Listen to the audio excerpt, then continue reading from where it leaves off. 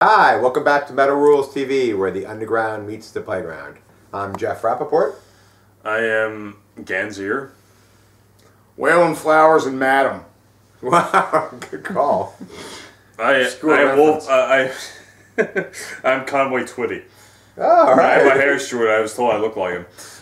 You look like a lot of people, and depending on your hairstyle. Yeah, it totally depends on the hair, man. You should change your hair every day and find out who you look like. I should get wigs. Get wigs. I'll just follow Rustin's path and just like cut my hair, shave my head. I might wear a wig myself. I was thinking about that. I want to actually shave my hair into a mohawk since I'm already halfway there. You got the widow's peak going. Yeah, I'm already halfway there. Just shave off the sides. How about a homewalk? A what? A homewalk. The heck is that? That's like a Kensington hooker. Oh. A homewalk. So you don't know about Kensington, do you? Yeah, I don't want to be a hooker. Oh yeah, wait a minute. We gotta take a break here for a second. I gotta put out a shout to my friends that I work with, Concrete Brothers, Chinaman, No Eyes, and T-Bone. Okay. All right. So I had to do that in a Rocky voice. We got to come back to a very serious matter. Okay. Okay.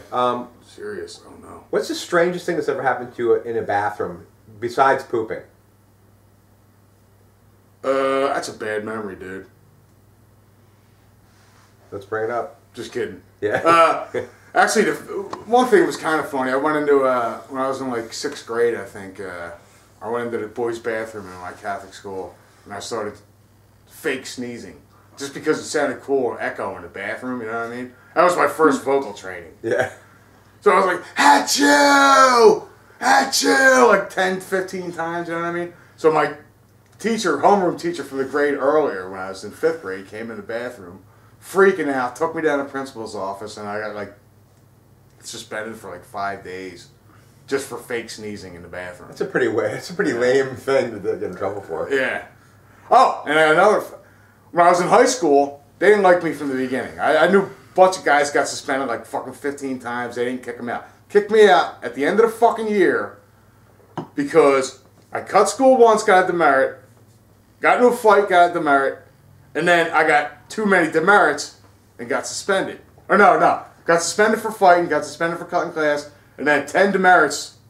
And one of them was for graffitiing on a blackboard with chalk that you can erase right off. You know what I'm saying? But that was a violation, so, you know, it didn't help that I had an inverted cross and it said "fuck Jesus" on it. So yeah, I guess that did help my probably cause. Not good for Catholic school. All right, I think the one for me was I was up in Jim Thorpe, PA, with Spencer, who was the guitar player for Sacrificial Blood and Crucifier. Bless you. Excuse me. And was he the one that was in Poltergeist too? Yes, Poltergeist. Yeah, I know Spencer. He worked for Nucleoblast. Yeah, I also worked for what's the guy with Chris? They had some kind of distro or something. Yeah, Metal War. Yeah, Metal War Productions. Yeah, speaking of Chris. Yeah, I did their logos. Thank you very little. Speaking of Chris Mileski, he also sings in a band called Masada with Craig Smolowski's the drummer. Masotomy? Matt Dwyer's the bass player. He's a relic, and Kaz Grant's singing. Okay. From Crucifier. By the way, Kaz, if you're watching this, I didn't forget about our band. Kaz and I, off the subject, we're talking about doing a band. Save it because I have something for the end where you're going to bring this up. Okay. Kaz and I were supposed to be doing a band. I didn't forget about it. It's just going to be typical old school stuff, like in the vein of Old Beherit, corpse molestation, that style. So, yeah, that's also going to be coming on the side, too. But the whole bathroom thing you were talking about. Myself, Chris, and Spencer were up in Jim Thorpe, and some guy was in there. It sounded like they were up in Jim Thorpe. You know what I mean? The guy sounded like he was in his corpse. It just sounded like the guy was giving birth in there. It was disgusting. It was just sounds like Jerry Blaze. Yeah, that's probably the most disgusting one. Excuse me. All right. Well, I guess the last and the most important question I have for you is: are you honored to appear on Metal Rules TV? And why? And I'm also honored to have lightened the Hanukkah candles too. Yeah. Blasphemy of the Holy Ghost. And then for the last thing, I'd like to give you guys a chance to plug anything you got. If you got a website, Facebook page, things you can purchase, whatever. Well, eventually we're going to be printing up T-shirts, and we're going to be doing the album of covers, as we mentioned earlier in the interview. And while we're doing the album covers, we're going to be doing original material, and that's going to be coming out after. And, John? I'm sorry, what was the question? Anything you'd like to plug or promote? Yes. I'd like to plug the new Voivod. You should get it. It's very good. Or it's going to be, at least. But nobody knows it yet. Well, without... Actually, I'd like to plug also anything from, you know...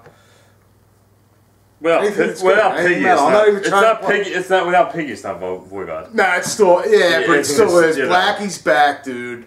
That's good. Snake is better than he ever was. That's good. And the new guitar player, I gotta give props to fucking Chewy, dude. You're the fucking man, dude. Keep it going. Nobody else could fucking do what you're doing, dude. And capture what Piggy has done. All right. And I would also like to plug the new Incantation. Yeah, the new Incantation is phenomenal, by the way. Fucking great. It's fucking great. Alex, Chuck, you did a fucking great job. Excellent. Alex, everybody, the whole guest of fucking the band show. did a great job. One of the best albums Speaking I've of heard Alex, in a long fucking time. here's another joke, since he mentioned he wanted to do a band called Shun. The band, I was in that band. The band Kaz and I, the joke was we're going to call the band, because we said the most generic name we could come up with would be, we're going to call it Dark Black Evil Shun. Yeah. That's going to be the name of the band Kaz and I are going to do. How about Shun the Light? But That's not actually a bad name for a band. Somebody's going to steal it after seeing that. So I guess thanks for coming, guys. Absolutely. Thank you, Jeff, for having us. Or Geoff. Thank you. Thanks, Geoff. Out.